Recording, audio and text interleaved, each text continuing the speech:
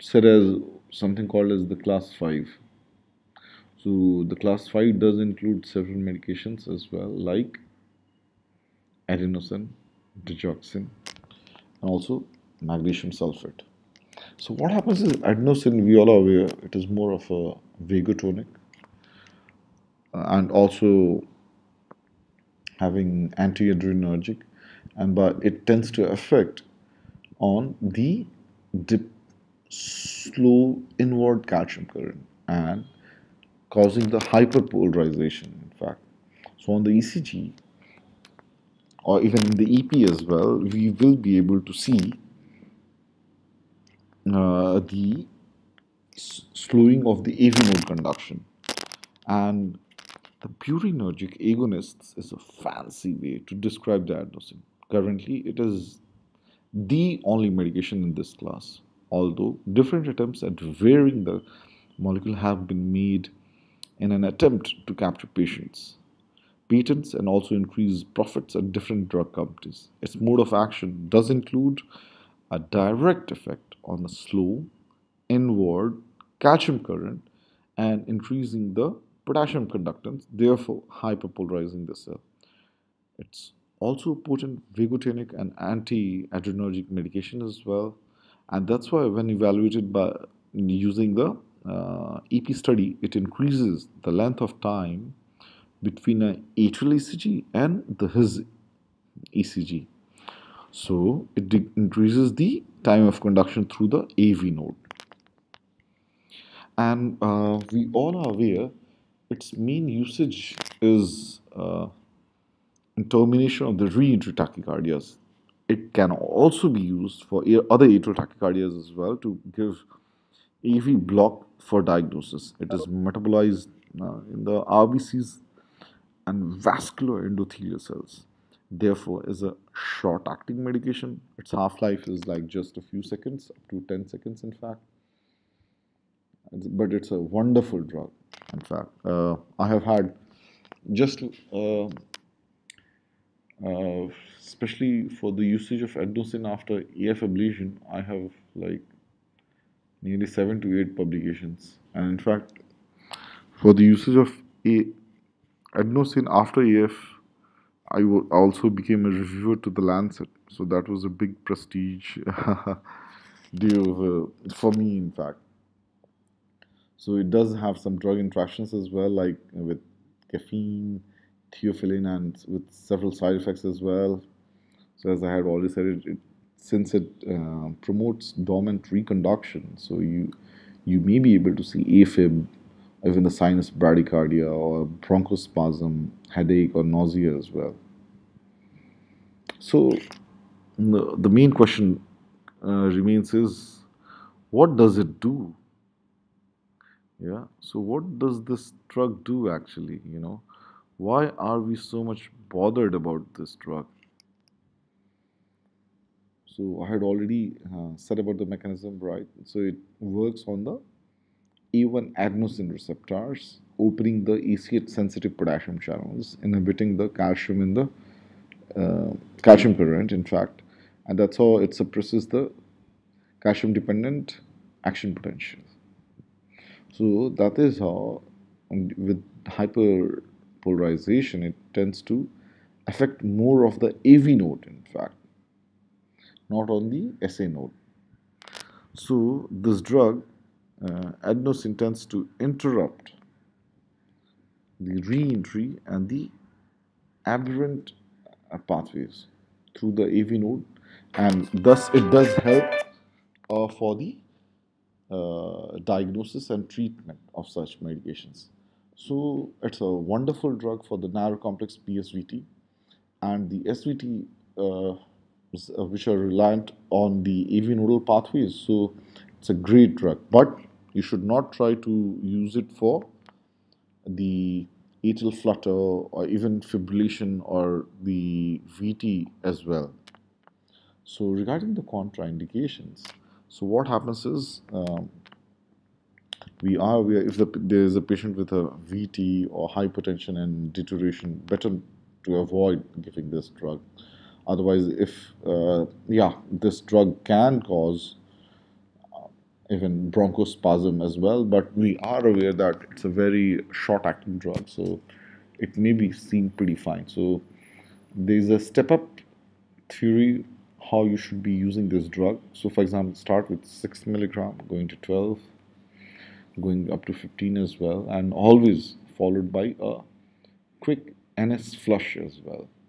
And in the meantime, whenever you are giving this drug as well, keep recording the ECG rhythm as well. Yes, sometimes patient may complain of chest pain, otherwise maybe even having sometimes ventricular ectopy as well. So if you look carefully, this is the classical response with the adenosine, what you notice over here. So once we are aware of the adenosine, what about these other medications which is included? The other medications includes is digoxin. So regarding its mode of action, it inhibits the sodium potassium ATPase, and due to the positive inotropic and vagotonic action, we see various changes on the ECG as well, like it by prolonging the increasing the PR interval, it also depresses the ST segment and decreases the QT interval. And as I had already said, it is used also for the SVTs, but of course not for the accessory pathways. The T half is almost around 36 hours, I would say 36 to 48 hours as well. And if it does have a lot of drug interactions in the sense, if it is being used with comedine, it tends to increase the prothrombin time. Okay, similarly, if you are using this medication with the quinidine, amiodarone, or verapamil, it can raise the digoxin level, and the renal function or the renal tubular excretion may be affected whenever it is being used with a spironolactone. So similarly, that's the reason you should not give digoxin if there's a patient of hypocalcemia, otherwise even hypokalemia as well. Because as I had already said it, digoxin is the one which acts on sodium potassium ATPase. So if there's already low potassium, so the patient will go into severe crisis, in fact. So that's why patient will be having a lot of arrhythmias, in fact. And of course, the toxicity symptoms include the nausea, vomiting, letharginess can be there, in fact. Visual changes may be there. On the metabolic picture, if you'll try to get a ABG done, there may be hyperkalemia or even hypercalcemia. Similarly, hypokalemia or even hypomagnesemia can be seen. Okay, arrhythmias can be seen as well. VT delayed after depolarizations may be seen.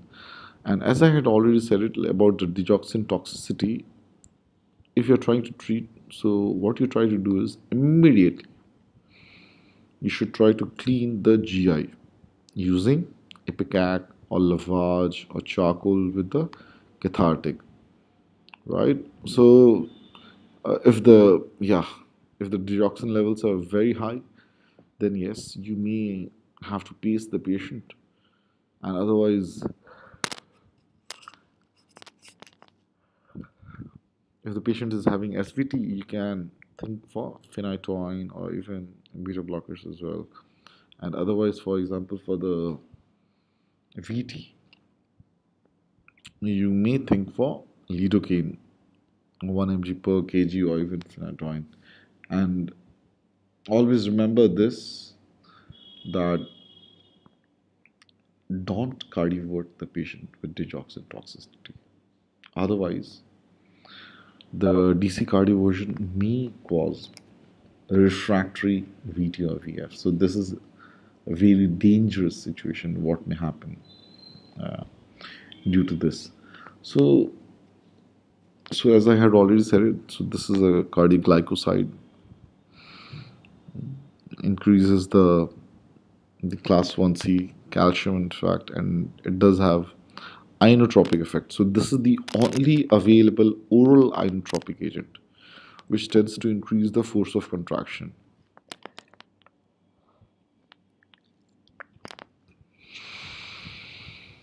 and the AV node increased refractoriness, in fact, and there's decreased conduction through the AV node and the SA node. And when you look on the chronotropic action, there's overall negative action, so it tends to decrease the heart rate, in fact, and that is how it reduces the ventricular response to the supraventricular tachycardias. So, like any other drug, digoxin does also have its contraindications. So you should not give it in for patient with sick sinus syndrome or even accessory pathways. Similarly, if there is a elderly or renal failure patient, better to reduce the dose or even the toxicity, in fact. So whenever you are trying to think for the ACLS and all protocol, it's a great drug, especially which can be sometimes used, especially in relationship to the other drugs which is being used. So this is on the chart you all can go through later on. So one of the other important drug which is always missing, I have noticed, is magnesium sulfate. So it has been included, especially in the latest ACLS protocol for the treatment of torsades pointus. And so this is the drug which can be used for prolonged PI interval, QT interval, or even premature atrial complexes, atrial tachycardia, and even for EF as well. Similarly, if the patient is having ventricular premature beats, VT, or torsades as well, this is a great drug, in fact. And a lot of times, if you are coming across the hypermagnesemia, which facilitates the digitalis toxic arrhythmias, in fact. So it's another wonderful drug. So that's why mm, whenever you're already using, uh, you have used like lidocaine or beryllium as well, for example, for the VT treatment. So this is the other drug which can be of great importance and great value addition for such patients, in fact. And yes, there are a lot of clinical trials which has already been done, but have not shown too much of positive effect as well, especially about the chronic cardiovascular disease. So yes, the effect of the magnesium, as I already had said it, it has been difficult to see in cases of acute myocardial infarction, especially on tough parameters like are there any mortality benefits or not.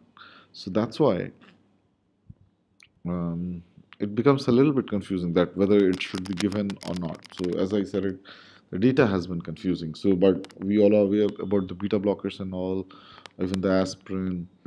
Okay, those are definitely the drugs which should be used. But about this, it is difficult to say. And as I already said about that, it is a great therapy. It has a great therapeutic modality, especially for treatment of preeclampsia. In fact, and a lot of data has already shown that if there is a longer time between the start of myocardial perfusion, dream perfusion, and the achievement of therapeutic serum magnesium concentration, it may account for null finding in the ISIS-4, in fact. So, as I was telling you, sometimes lethal arrhythmias can happen whenever you're trying to use these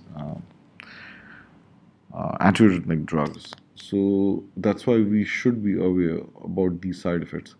So if we can look at already over here with quinidine or even with sotalol, the side effects can be quite a lot high.